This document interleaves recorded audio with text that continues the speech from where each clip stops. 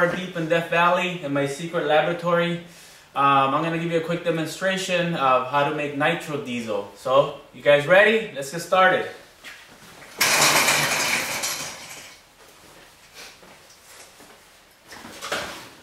Alright people, it's no secret that biodiesel is made from vegetable oil. So I drove into town about 100 miles from here, hard to get stuff in Death Valley, and purchased just vegetable oil.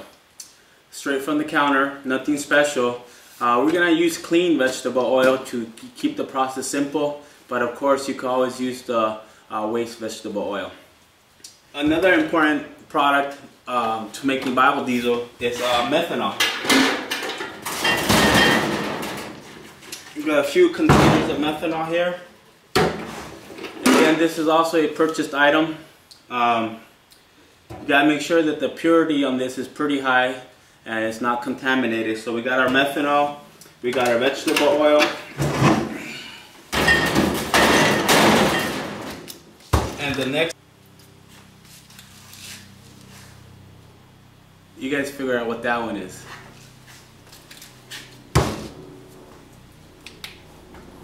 We're going to start our process by heating up our oil to a temperature to approximately 130-135 degrees Fahrenheit.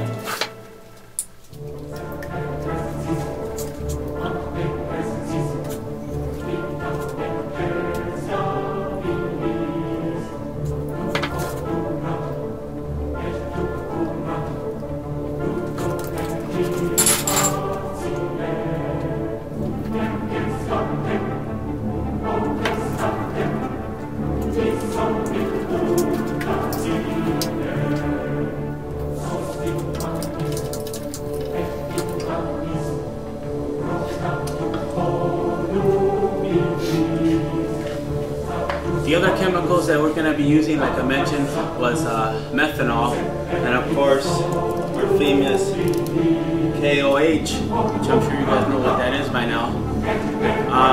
These two chemicals are very volatile, and definitely you got to use them with care. Make sure you take the necessary precautions if you're going to try to make your own biodiesel. And just watch closely.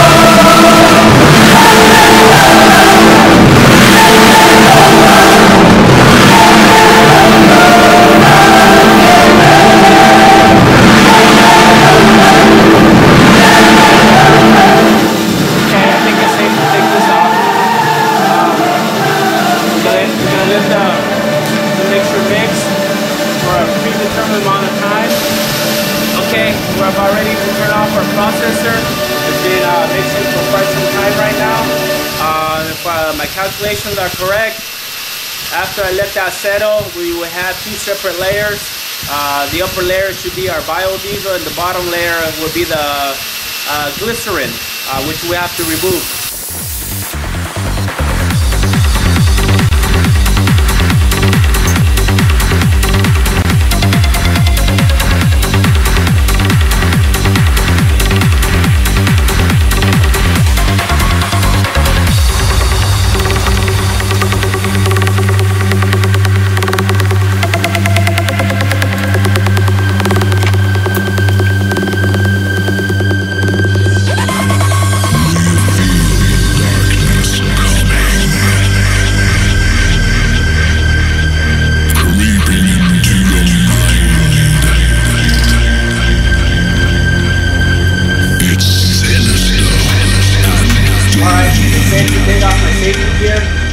Basically what's going to happen now, as I mentioned before, the impurities that's in the biodiesel should settle to the bottom, and the biodiesel being a lighter fluid will come to the top.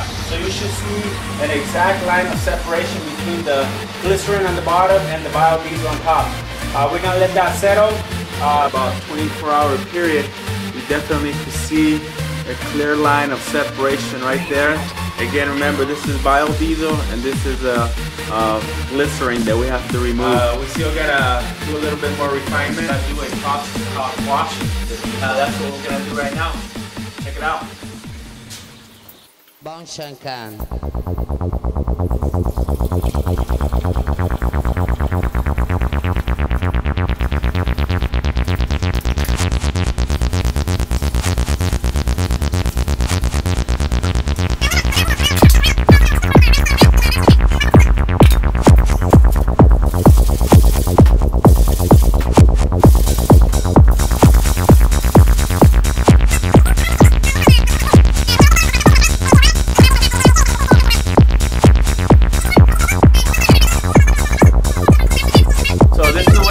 After the biodiesel has been I guess settling for about 15-20 minutes.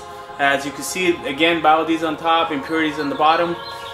We put it in this type of container for demonstration purposes, so you can actually see the contrast between the impurities and the biodiesel. I designed a little container with a couple breather holes and a line to remove the impurities. So what I'm gonna do, is throw this mixture in here, shake it up rigorously, and again remove all the impurities. As you see, they settle to the bottom, so they all should settle right in here. And then per my command, I'll just release the impurities, leave the biodiesel on top.